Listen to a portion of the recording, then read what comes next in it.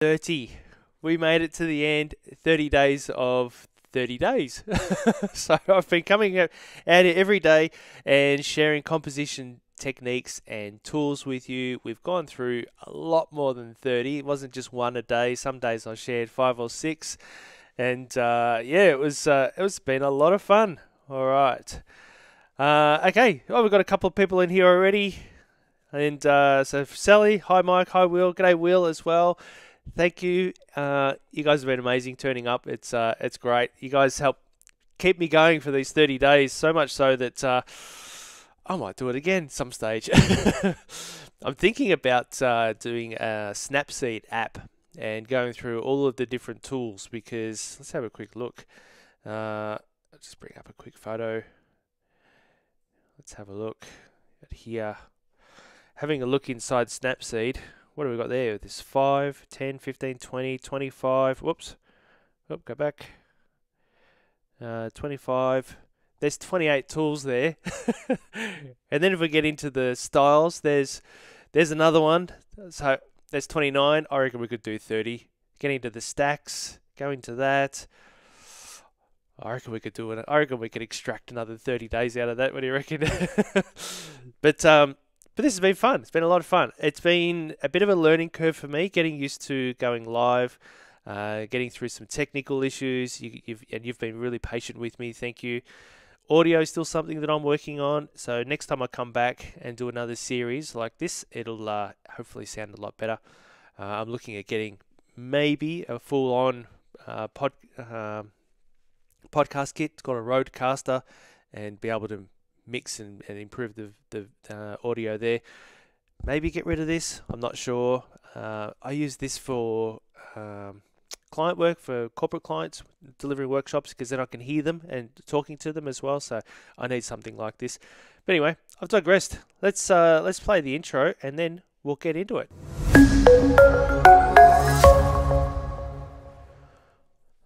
Alright, so we're covering today gesture and interaction, and this is one that I've been looking forward to doing this. That's why I've kind of saved it till last, because it's one of those things that, and I've mentioned this a few times now, is that composition is about so much more than just placing the subject somewhere and getting all your different focal points and other elements and how they all interact with each other and all that sort of thing. We've talked about having to also introduce depth and the kind of introducing a narrative to the photo, a story. We've talked about all that, and it's one of the things I struggled with was the storytelling side of it. So this is really cool to get into this and start talking about identifying stories in a photo, and then into the composition. It's important because composition is about a point of fixation, a subject. Now, not all photos have to have a subject, but I think it really helps if there is, especially if you're trying to improve your composition. Of course, you can have abstract photos, close-ups of the inside of a mushroom or something like that. So there's no real clear subject. It's just abstract, just lines and something that's visually balanced and that sort of thing. But yeah, I think it's important to have a subject when we're trying to improve our composition, because so much kind of revolves around having a visual anchor, the main element that draws our attention, and then using hierarchy of different elements, we then kind of go on that visual journey, and it's that visual literacy, if you like. That's where it gets really fun, and I know it's an area that I struggle with, and it's an area that I've spent months geeking out and researching over 100 different compositional techniques and tools. When I've mentioned that to my photographer friends, they're like, "Oh, are you kidding? I know about 12." So, and it's because you don't really think about gesture and interaction when you think about composition. But it's so important because having that gesture provides that story, and that story is kind of really important for composition because you want to guide the viewer around the photo. Interaction it's part of the definition. It's where elements in the frame are and how they all interact with each other. So interaction is kind of composition, but we're going to talk about both of them. We're going to talk about the differences between them. So what I'm going to do is bring up my course, my Stronger Photo Composition 4-step system.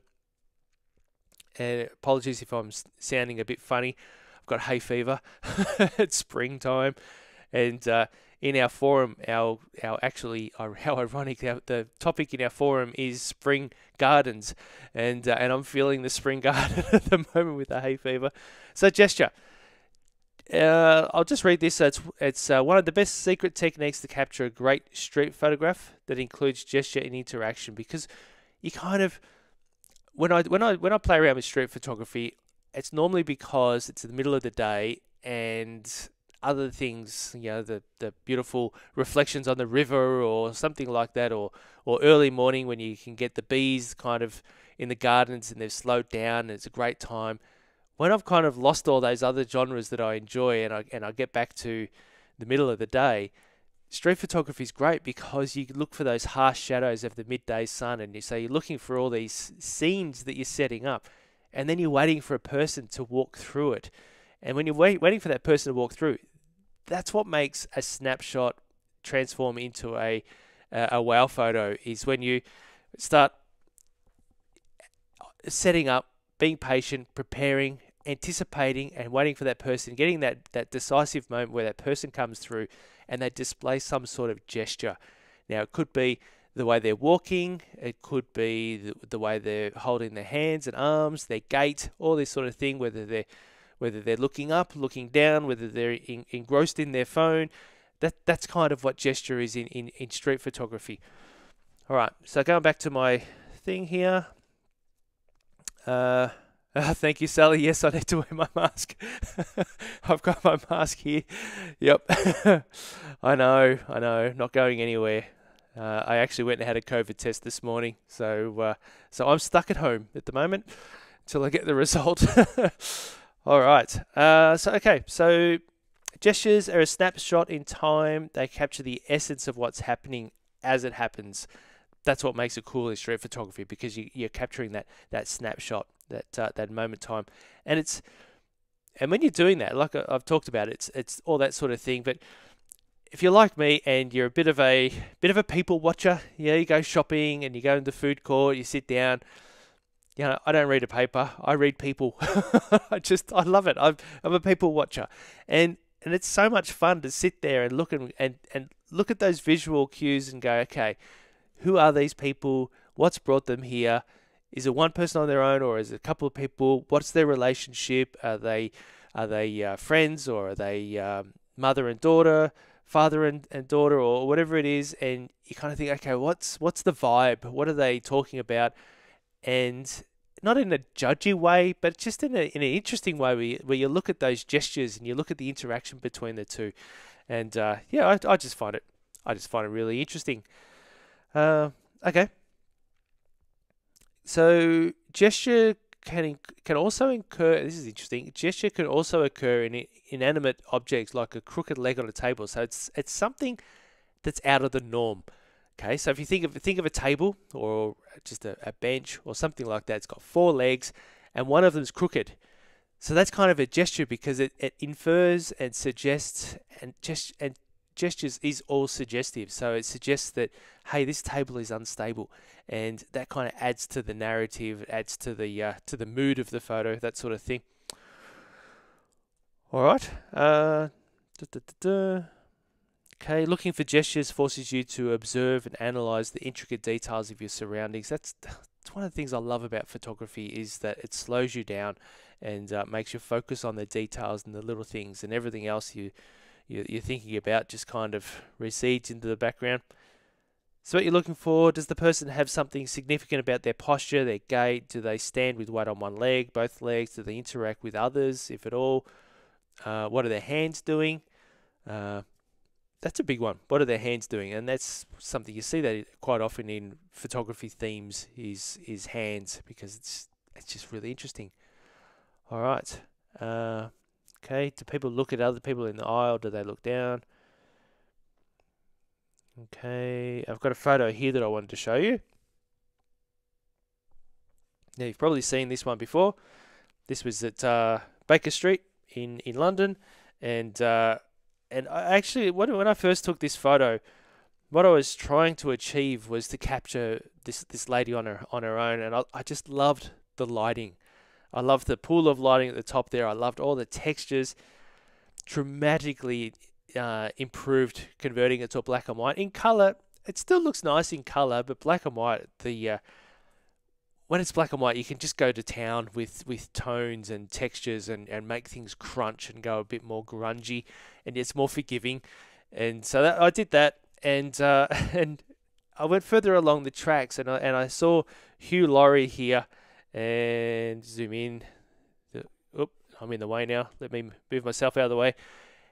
And he was further down the platform, and it was down at a quiet end of the platform, and I'm waiting for something like this to happen, and it just didn't happen. So what I did was I took the photo anyway, and then I blended the two photos together using what was Adobe Mix. It's now Adobe Express, and it's a subscription to do that, but there's lots of other apps out there that you can blend two photos together. On the iPhone, I use Superimpose X. That's another good one. But what I loved about this was his gesture, and he's kind of looking at me and he doesn't look too impressed, but he's looking at me as if to say, "What are you doing? Why are you taking a photo of that lady?" And I just really excuse me, and that's the gesture I'm talking about. All right, okay, let me just scroll down. Interaction. Okay, so one of the main objectives, try that again.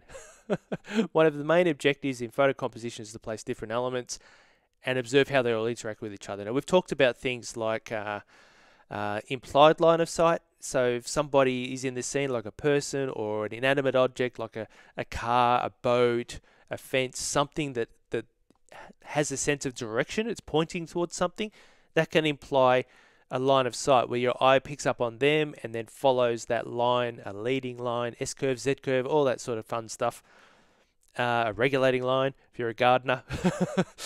What your eye kind of moves across, and that's the interaction, is that they're looking over there, so you kind of go over there and you move around. So it's one of the things I really enjoy about composition. And panoramics are great, because panoramics, you've got more space to kind of introduce all these things. If you take a square photo, you're kind of limited with just a couple of movements around, but a nice wide or a panoramic vertical is also really good. You can just move around and introduce, we've talked about this, you can introduce that rhythm, the pace, all that sort of cool stuff, taking it to the next level. What have I got here?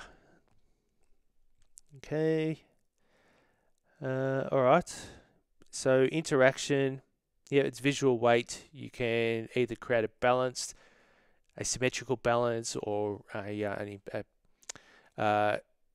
introduce visual tension with that interaction. You know, we've talked about active space, where somebody's in the frame and they're moving towards something. And let me just have a look to see if I've got that here, that example. I have been deleting these as I've gone because, no, I don't have it there. It's all good. Doesn't matter. So active space is where in the frame there's plenty of space ahead of them. If they're right on the edge and they look like they're just about to step off a cliff and go out, well, they're interacting with the scene, aren't they? I know it introduces visual tension and imbalance, that sort of thing, but it's still interaction. They're interacting, and you're thinking about how they're interacting with what's going on around you.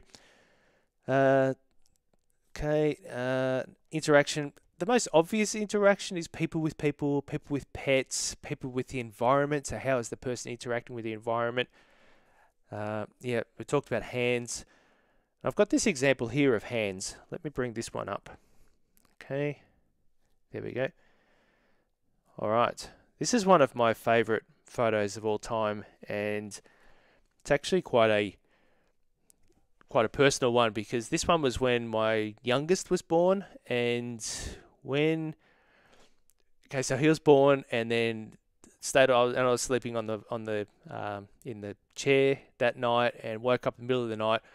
My wife was being rushed off to ICU, and it was all panic, and that everyone was expressing to me just how serious this was, what was happening, and she basically had preeclampsia, HELLP syndrome, where you have really high blood pressure, and it gets into the liver and all that sort of thing. So you're at risk of having seizures, and she was in ICU under amazing care, really, really grateful and fortunate.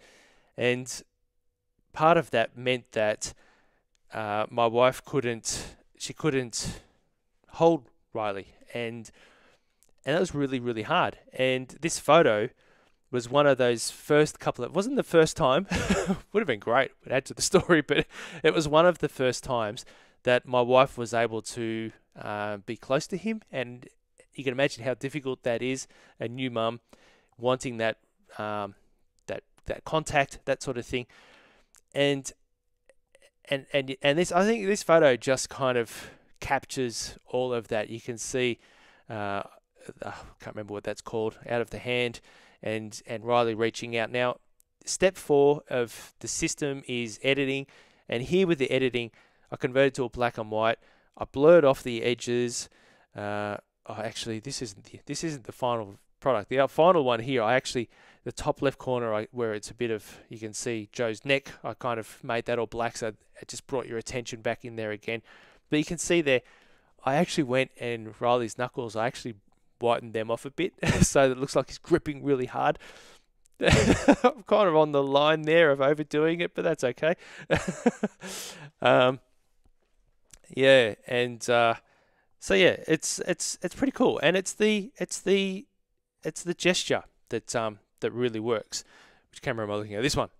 I'm getting better at this.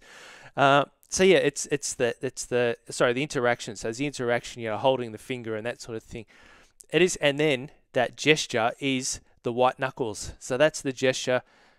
The interaction is the interaction between the two elements, and the gesture is that what makes it different, what makes it stand out, what is actually that decisive moment. So when you combine the two of them together, it just works. It works really well.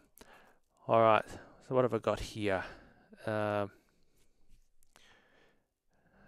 Okay.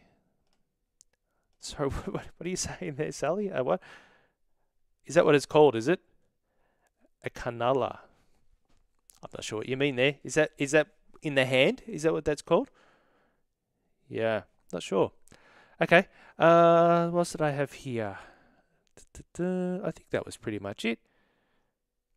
Yeah, I just wanted to differentiate between the two, and then using the two of them, being able to understand that, like everything else in this whole 4-step system, is once you start combining and stacking. I originally called it the photo composition stacking system, but I tried that with a few people, and they're like, I don't understand. Is that like focus stacking in macro? Like, what do you mean by stacking? So it just did kind of make sense. So that's why I stuck with the stronger photo composition system.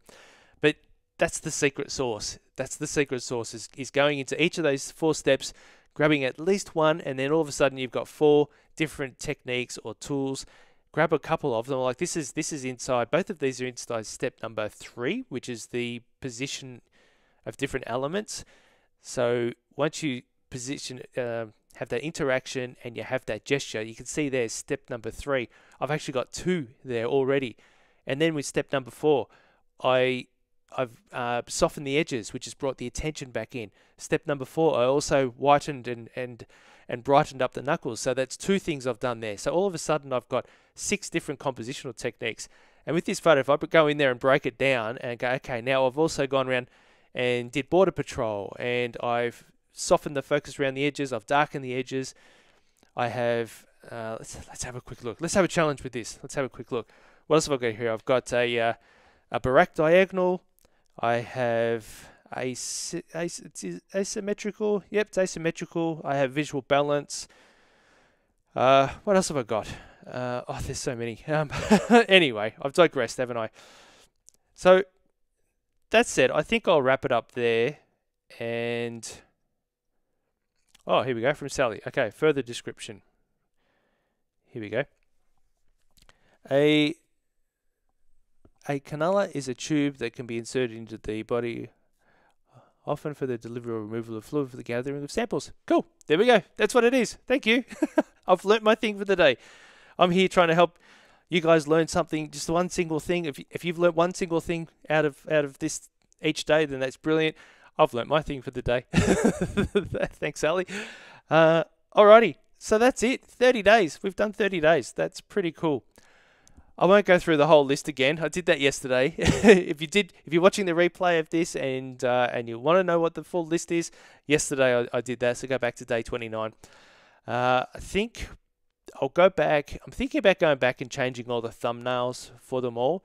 But as you can understand, 30 different thumbnails. It was easier just to switch the two, going back and forth. So I've got a little bit of work to do to try and improve the reach and that sort of thing with this series. But it's been a lot of fun. I'm kind of a bit disappointed to stop, but but I'm coming back. I'm going to come back and do Snapseed, and then we'll see how we go with that. So thanks, Will and Sally, for joining me again tonight. You guys are awesome. Thanks for coming along, and for everyone else watching the replay, thank you. Leave a comment. Reach out anytime about any of the compositional techniques, and if you want further explanation or the other examples, I now have the community tab on the YouTube channel, which is really cool. Thanks, Sally. Really enjoyed. Gotta wait for it to come up here. Enjoyed the informative 30 days. That's brilliant. Fantastic. All right. Well, with that, I'm going to sign off and enjoy the rest of your evening, and I'll talk to you again soon. Bye-bye.